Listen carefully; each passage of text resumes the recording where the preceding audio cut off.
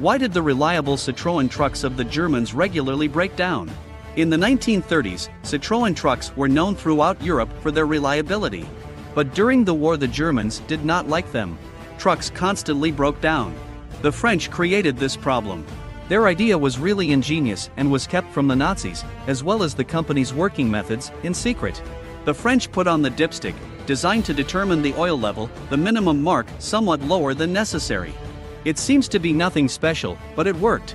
In wartime conditions the cars were working hard, they were running out of oil fast, and the mechanics couldn't figure out what had happened, because the cars were falling into complete disrepair in a short period of operation. No one could figure out what the reason was.